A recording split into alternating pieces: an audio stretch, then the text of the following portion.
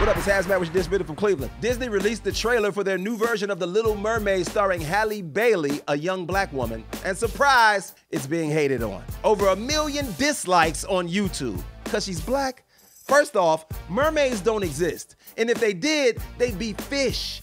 I can't remember the last time I went to the aquarium like, ooh, look at the pretty jellyfish. I wonder what nationality they are. Don't give me the great white shark that's mostly gray. These are the type of people that go to the aquarium and marvel at the white beluga whale, but hate on the sea lions, who are much more entertaining. Growing up, we accepted every princess you threw at us, no matter the race, even though most times she was white. And if Elizabeth Taylor can play Cleopatra, Halle Bailey can certainly be a mermaid.